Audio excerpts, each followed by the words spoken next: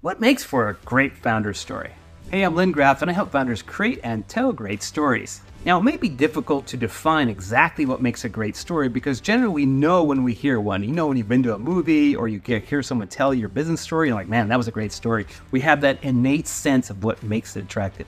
And there's some fundamental things that your story must do. It's got to get their attention, you got to make a connection with them, and it's got to trigger them to help you in some way.